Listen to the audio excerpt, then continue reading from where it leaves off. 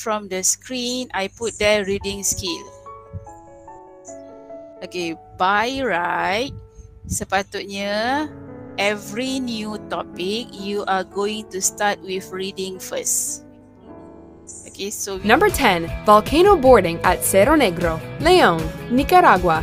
Located near Nicaragua's second largest city, Cerro Negro is an active volcano that erupted as recently as 1999, and you are going to climb it and then ride to the bottom on a relatively rickety sled. Hugely popular with both tourists and locals, volcano boarding is an experience unlike any other. The volcanic rock that makes up your sledding surface is far less forgiving than snow, and given the slope, and depending on the quality of your board's design, you can reach anywhere between 30 miles per hour and 55 miles per hour. So goggles, gloves, proper footwear, and a jumpsuit are essential. Number 9. Sea kayaking in the Pacific Ocean, Alaska, USA. Kayaking can be as intense or relaxed as you make it. You can leisurely paddle around a lake or go crashing through whitewater rapids. Sea kayaking in Alaska, however, is an entirely different sort of experience. It isn't particularly strenuous, but it's certainly not for the timid.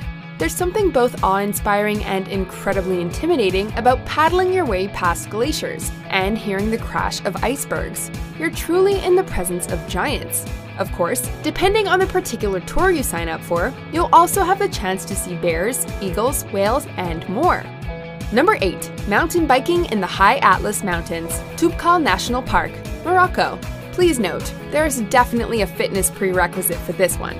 But if you've got the experience and activity level to face this Moroccan mountain, a remarkable adventure awaits, complete with truly breathtaking views, visits to Berber villages, and unparalleled trails. There are a number of guided tours that can take you through the High Atlas mountain range, but there's equally nothing stopping the experienced mountain biker from tackling this adventure without hiring professionals. It just requires a lot of planning and discipline. Remember that what comes down must go up first, so be prepared for both biking and hiking. Number 7. The Great Wall Marathon, Huangya Pass, China. The Great Wall is one of those sites that everyone should see at least once in their lives. The problem is, as many a visitor will tell you, the experience can be a little disappointing because of just how overcrowded it can get. For any committed runners out there, however, the Great Wall Marathon offers 2 rare opportunities. First, a mixed and wildly challenging set of course conditions including steps, rough terrain, and crumbling stone. Second, it offers an opportunity to really connect with the iconic structure in the company of no one else but your fellow runners. It's considered one of the hardest marathons in the world, and one that is wholly unique. Number 6. Paragliding at Babadağ Mountain, Muğla Province, Turkey. Not much of a runner? Well, how do you feel about flying? Babadağ Mountain, located in southwestern Turkey, offers one of the highest takeoff points for paragliding in the world. People who have lived this thrilling skybound experience have said that just the journey to the top of the mountain is terrifying because of the elevation and condition of the road, which is often hugging a cliff and features no guardrails. But boy oh boy is the view ever worth it. You'll be taking off from a staggering 6,500 feet. From there, you feel like you're literally on top of the world for the 25 to 30 minutes you're airborne. Number 5. Base jumping Angel Falls, Canaima National Park, Venezuela. Of all the thrilling experiences we're discussing today, this one is by far the most dangerous and exclusive. Base jumping is an extreme sport in which very few people partake, and the incidence of accidents and fatalities are incredibly high. But hey, we're here to talk about trips for adrenaline junkies, and this certainly fits the bill. Angel Falls is the world's highest waterfall at 3,211 feet, and with the proper documentation, as well as plenty of experience and the proper equipment, a person willing to tempt fate in the name of a big rush can launch themselves out into the air and free fall for roughly 10 seconds before pulling a parachute. Number 4. Exploring active volcanoes, Þrínúkakir, Iceland. We've already talked about boarding down a volcano in Nicaragua, but the volcanoes of Iceland, both dormant and active, are an entirely different sort of experience. In this land of ice and fire, you'll get up close with these impressive forces of nature. Þrínúkakir is dormant, having last erupted 4,000 years ago, and you can now travel inside this sleeping giant, descending 400 feet into the belly of the beast to explore the magma chamber. A few lucky tourists got to see Eyjafjallajökull erupt in 2010, but such experiences are uncommon. That being said, you can actually feel the heat from the aforementioned volcano's lava field. Or how about touring lava caves beneath Snæfellsjökull? Number 3. Diving with great white sharks, Neptune Islands, Australia. Meeting face-to-face with the ocean's greatest predator, on its home turf no less, might not be everyone's idea of a good time, but if thrills are what you're seeking, swimming with great whites is just about as edge-of-your-seat intense as you can find, and a couple of businesses in Australia are only too happy to help your dreams come true. In order to get up close and personal with the underwater behemoths with minimal risk, you're outfitted with scuba gear and then lowered into the water in a cage. That being said, even armed with the knowledge that you're safe, we suspect that your heart is going to be beating out of your chest. Number 2. Cave diving the Great Blue Hole, Lighthouse Reef, Belize. The aptly named Great Blue Hole is one of the most awe-inspiring sights in the world. It is literally a giant sinkhole in the ocean floor, over 1,000 feet wide, which descends more than 400 feet deep. The resulting difference in water color makes for stunning photos from above, but the real treat is getting to explore this unique formation firsthand. This one-of-a-kind diving trip isn't for the uninitiated. You'll need to have 24 dives under your belt before taking the plunge. You won't find colorful coral down there. Instead, you'll observe ancient stalactites, which formed back when this was a dry cave. Translation, you'll basically be traveling through time. Number 1. Trekking on Everest, Solukhumbu District, Nepal. Climbing Mount Everest isn't for everyone, but hey, if you're feeling up to it, more power to you. For those looking to experience the majesty of the world's most famous mountain without necessarily reaching the peak, the base camp trek nonetheless offers some incredible views and an immersive experience in a terrain and environment unlike any other, and which few people will see in their lifetimes. You might not be shooting for the summit, but you'll still be experiencing the challenges of acclimatizing to significantly different oxygen levels, while facing tough terrain across a roughly 14-day trek.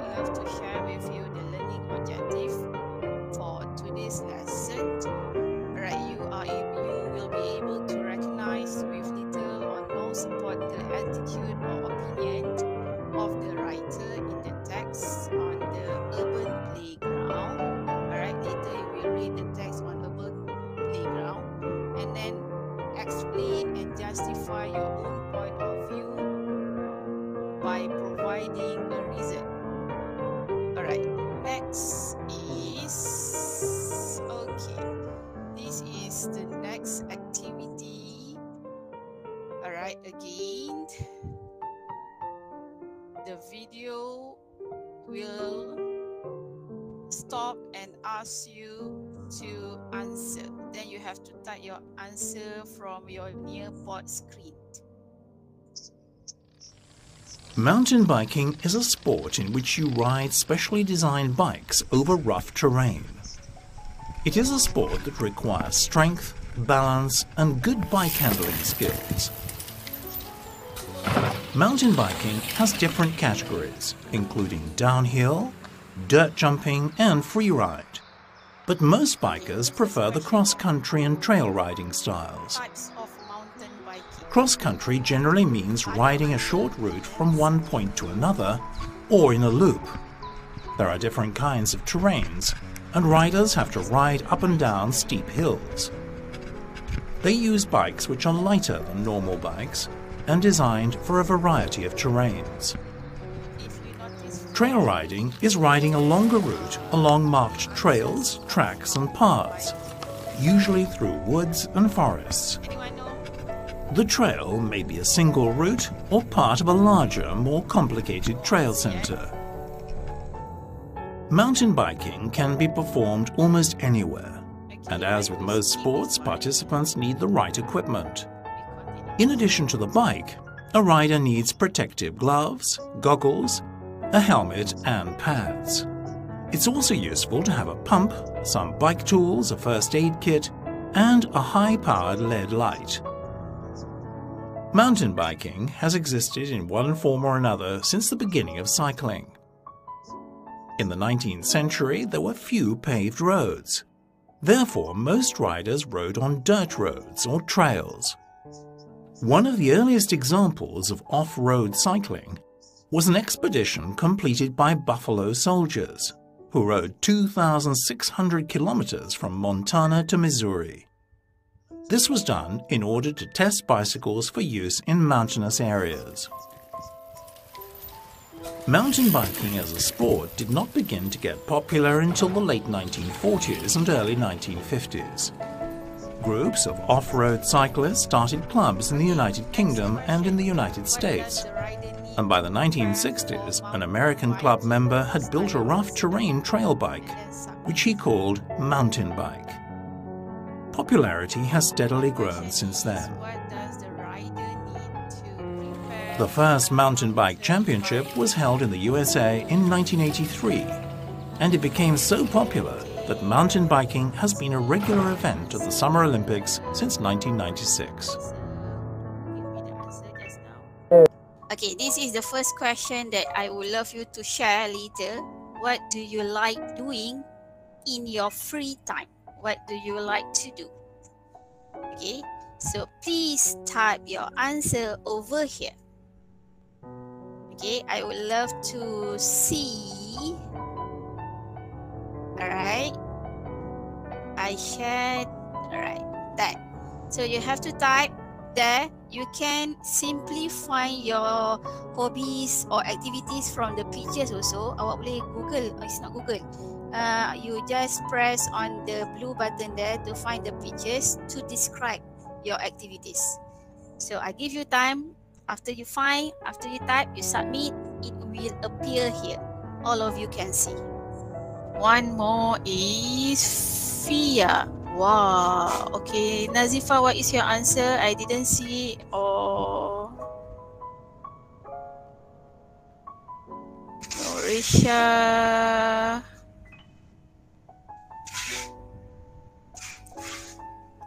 Okay, so right now I'm hiding your friends' names. Okay, just to protect their privacy. Okay, all right. So we have 2, 4, 8, 9. So currently we have 4. 4 is the highest. All right. So Adeline is getting the highest vote. Okay. All right. Now we move on to the next activity. Okay, this is another games. All right, I will start. You will have 3 minutes to prepare. Okay, the question is you need to identify whether the idioms mean peribahasa in the sentence given is in positive or negative meaning. Alright, let's start the activity. You have 3 minutes to complete. You can see the times there, the timing. Alright, so make sure you answer within 3 minutes. Alright, in 3, 2, and 1. Let's go and answer your questions. You see the sentence, the one that I highlighted up there, is it in positive or negative meaning? Time's up. Okay, let's see who got all the correct answer. We have Adeline again, Fatin, Ikwan, you did not answer anything.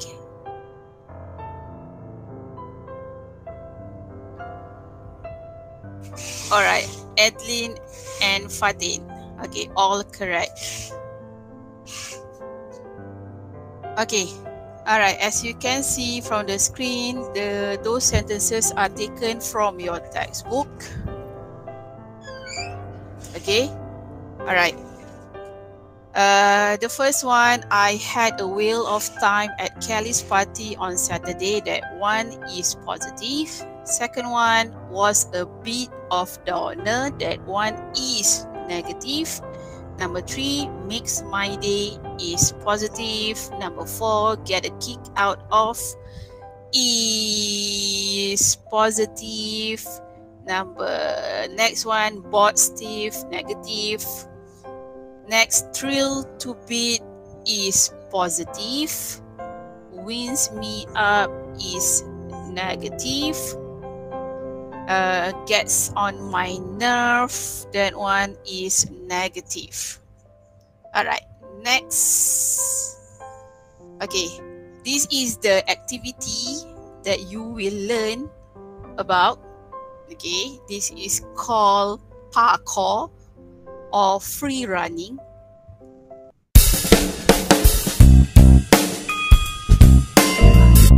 Module 6. Time out. 6A. Read. B. Read the text quickly. What is the writer's attitude towards parkour and free running? Choose A, B or C.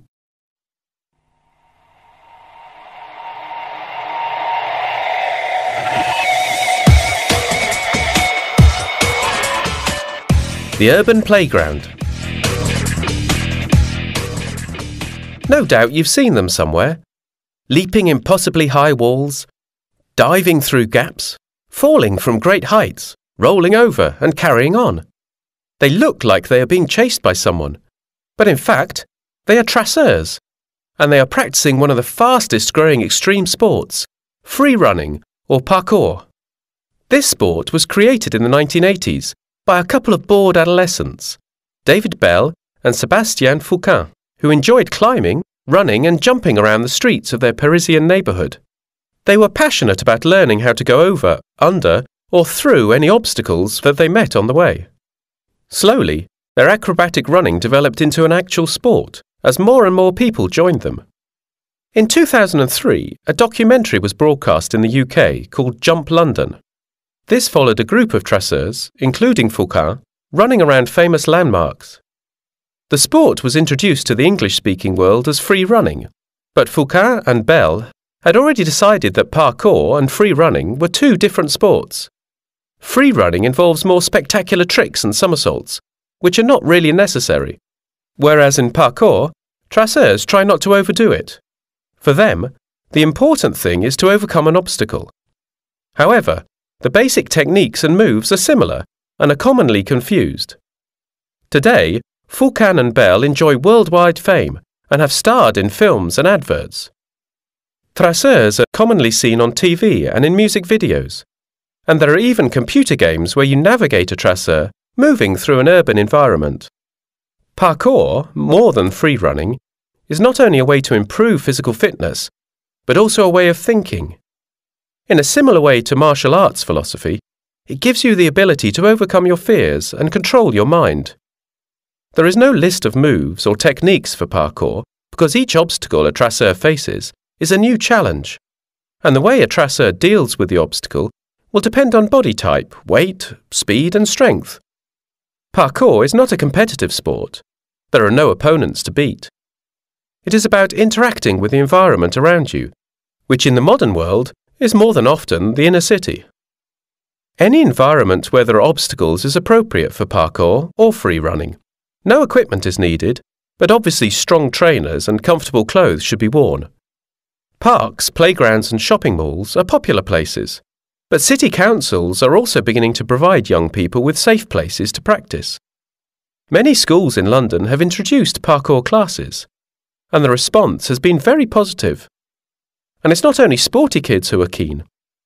As the popularity of parkour and free running grows, more and more young people are getting active and learning how to benefit from the urban playground. The first questions, you can refer to your textbook as well. Okay, we'll start from Najmi. When was the free running or parkour created? What is your answer, Najmi? I don't want to skip steps, you know that. So if you're with it, then say yeah. I just need a little bit of patience. You need me, I know. Hey, hello, flying from the text. When was free running or parkour created? Refer to the textbook and then find your answer. Dia tadi when? They're asking about when. Bila parkour be created?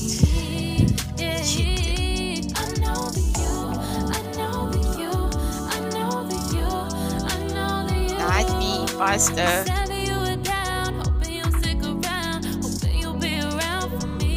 You can find from the second paragraph.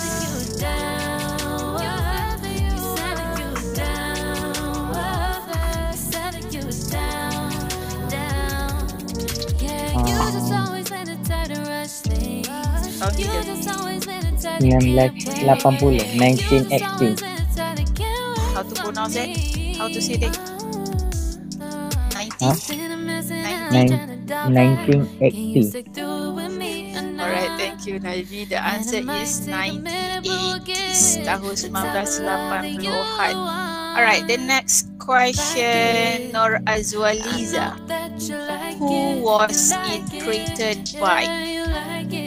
Who created parkour and free running activity?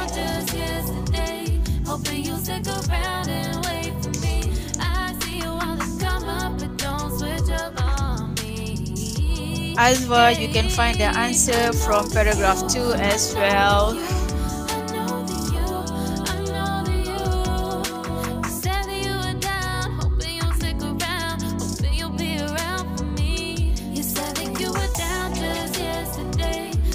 Azwa Liza, are you there?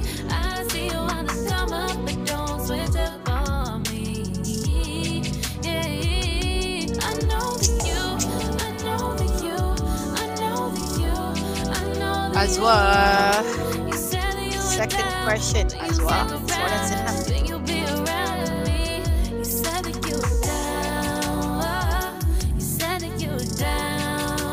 Alright, those who know the answer, you may switch on your mic and share with me the answers. I take this as part of your PVD marks for your speaking as well. I know that you like it. Those who know the answers, switch on your mic and share with your friends the answer for it. David Bell and Sebastian Cohen. Alright, good, Najmi. Alright, the answer is David Bale and Sebastian Foucan. Alright, next question.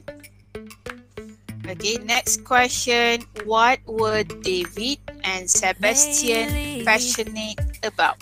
Passionate means diorang rasa bersemangat nak buat. So what were David and Sebastian passionate about? You can find from paragraph 2 as well. Most of you haven't done your speaking test yet, so this is part of it.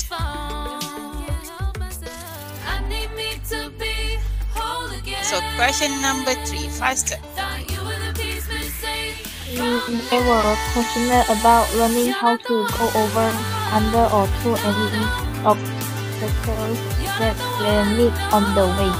Alright, very good, Edwin. The answer is they were passionate about learning how to go over. Mereka rasa bersemangat belajar how to go over, under, or through any obstacles. Obstacles mean halangan that they met in the street. Macam-macam halangan, apa-apa besi ke, apa-apa yang dia nampak dekat jalan tu, they learn how to go over it. Alright, next question. What happened in 2003? In 2003, a documentary was broadcast in the UK. Alright, thank you, Fatin Umaira. In 2003, a documentary was broadcast in the UK called Jump London. Okay, documentary, you know what is documentary? Satu rancangan documentary telah ditayangkan di UK yang diberi nama as Jump London. Alright, question number 1, 2, 3, 4, 5. What was the documentary about?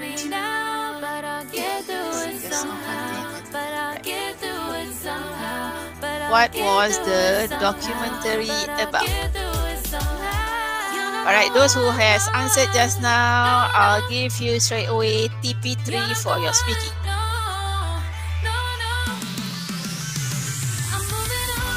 What was the documentary about?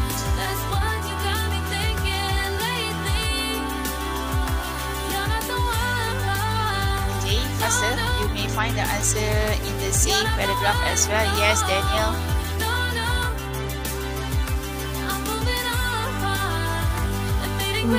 The sport was introduced to the English speaking world as free running.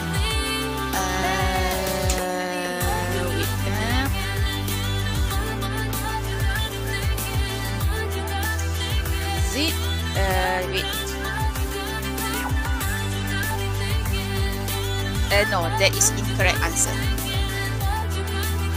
That is incorrect answer, and leave. Others, I open the floor to others to answer.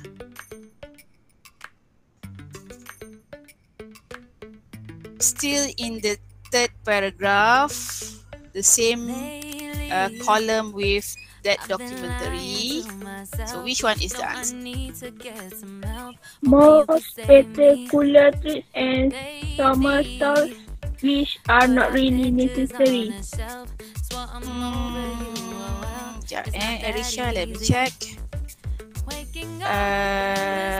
No, that is incorrect.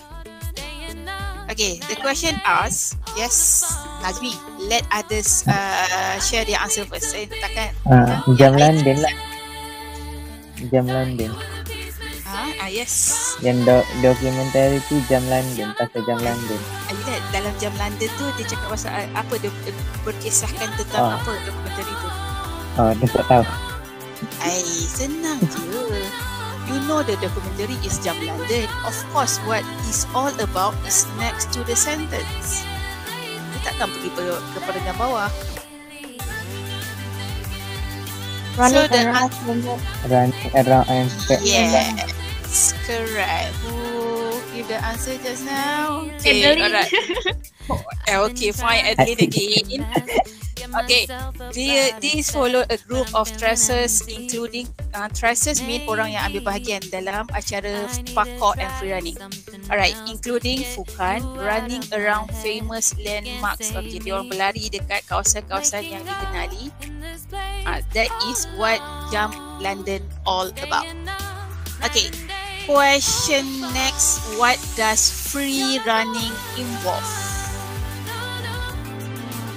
What does free running involve? So the keyword is there. The keyword there is free running.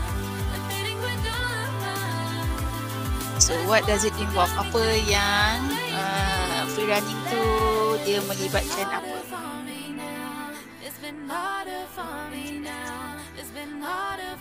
Free running involve more spectacular trick and some sort. Alamak, Nazmi lagi.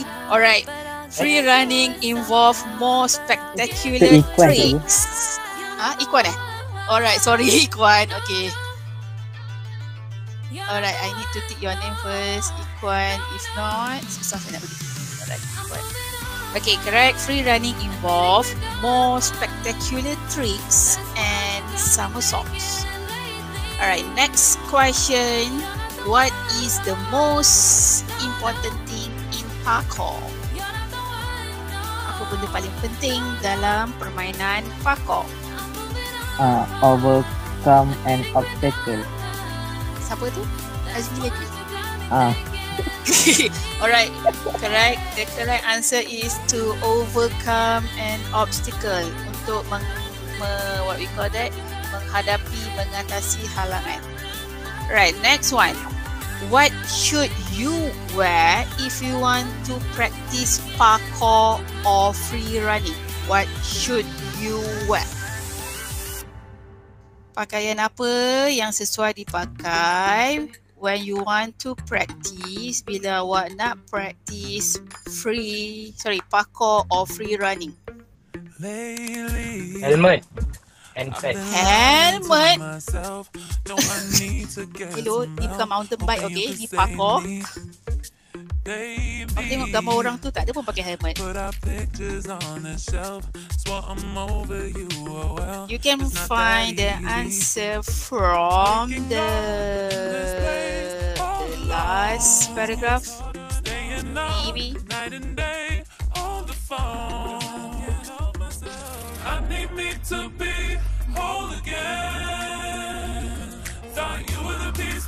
Last paragraph. No equipment. No equipment means tak ada peralatan. Tapi dia tanya apa yang patut awak pakai. Pakai. It's not peralatan. The one that you have to wear. What should you wear? Cepat, yang lain. Comfortable clothes. Siapa yang jawab tu? Okay, Fatih Nubakis, is it? Okay, alright. The answer you said, yes, that is the correct answer also. Okay, you can refer to last paragraph, line number 2. Okay, they have to wear strong trainers and comfortable clothes. The last one, where can you practice parkour or free running? Travel and shopping mall. Who said that? Is it Pankajing? Yeah. Okay, correct. Pankajing, the answer is in parks, playgrounds and shopping mall. Okay, those who are able to answer, okay, I will straight away give you TV3 for your PBD for speaking part. Okay, next is the activity. Okay, later this activity you need to do, but then I don't ask you to do in your writing books. No, I buat dalam writing books. I share you the link. You have to do in class kick. Later I'll show you what is class kick all about. Okay, next one. Okay, this is the activity that you have to prepare after school holiday. Okay. Alright, choose an extreme sports and do some research on the internet to find information about its history and rules, the necessary equipment and its popularity. Okay, it's either you make a PowerPoint presentation or you can simply type in your Words document, or it's up to you on how you are going to present it. So it is pair work activity berpasangan. So you choose your own partner. Okay, last time I asked you to choose your partner. If you have chose already, then go accordingly. So you have to find extreme sport. You can Google it later, not now, and do some research. And after the school holidays, okay, alright, then we are going to deal with your presentation. Maybe new words that you learn from this unit. Okay, from there is either you type T for type. You can kalau awak rasa you can scribble using your own hand. Okay, you may do so. Any words, new word that you learn from this, or you can put the pictures as well there. Then submit. Mark Ikwan. Oh, okay. Alright, this one shared by Ikwan. The word is philosophy. Alright, good Ikwan.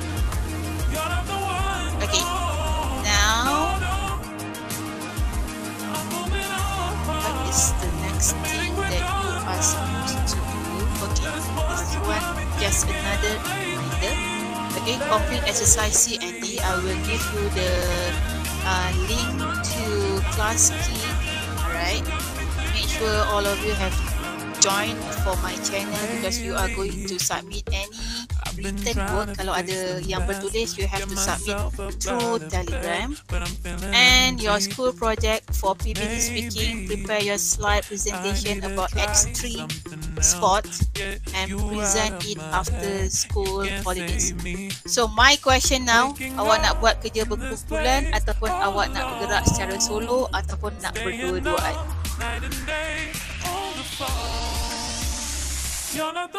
Which one that you want? Single, pair work, or group work?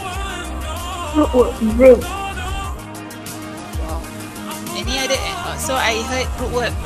Najmi, you want to do it on your own? Nak buat single ke? Group. Okay. I let you to work in group of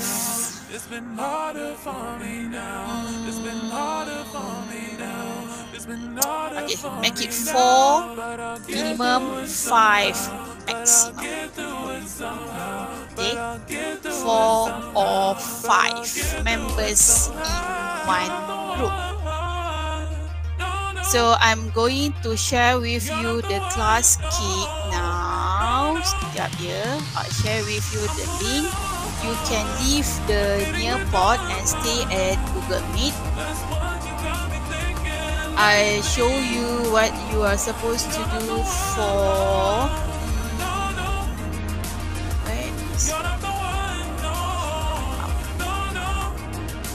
I share you the link. You can leave the nearpod just now. Okay. I assign you the link. Okay, what is the thing that you need to know is this is an interactive platform for you to do your exercise. I share the link in your chat box there. Okay. Alright, how you are going to do it? I will try go to class cake yang saya share tadi, so you will see this thing. Type again, tak perlu download apa-apa apps, just you need to type out your names there. Then I will see nama pelajar yang dah masuk or terlibat from here. Okay, this is from Fatin Umairah in already. Okay, alright, only Fatin Umairah are able to join right now. The rest, I will monitor your work from here. So you have about okay, you have about 30 minutes to complete the exercise. How you are going to do? You can do it from your phone also can, or if let's say you are using computer also can. Okay, if you are see the screen from my Google Meet, okay, I try to open this one from Adeline. Okay, I know the name because the name appear here. Dia akan muncul nama dekat screen saya. This one Adeline. Macam mana saya nak tahu Adeline is doing now, tengah buat sekarang? Because I can see the word here. Adeline Lau Shuki is currently here. So she's here. How to do it? True, false? Okay. Click on the pen mode. Then you can write down your answer here. Then I can straight away mark and all that. And then Adeline will see my marking straight away. Tanda marking tu takkan ada dekat page awak. Only to Adeline page. If you don't understand anything, okay, what you can do is either you text me and then ask me, I don't understand. For example, I don't understand. Okay, this one example. So this word appear only on Adeline page. Adeline dia boleh baca. Okay. If you do not want to type, kalau rasa malas sangat nak type, nak tanya tapi tak nak type, you can press this one, the add audio mode. Then you start recording and tell, I don't understand teacher this word, can you explain? Example. Then save. Then only Adeline can hear me. The rest cannot. Okay. Once you have finished, you raise your hand here on your right hand side. Raise hand. Okay. Then I will go to you to mark.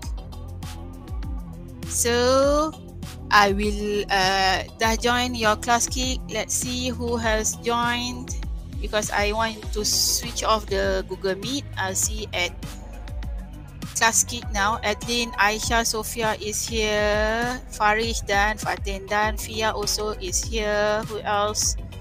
Najmi is here. Norisha is here. Pankajing is here. Transition is here. Wei Kang is here. Okay, the rest faster. I'm waiting. Okay, this is part of your attendance as well. This is your PBD for reading.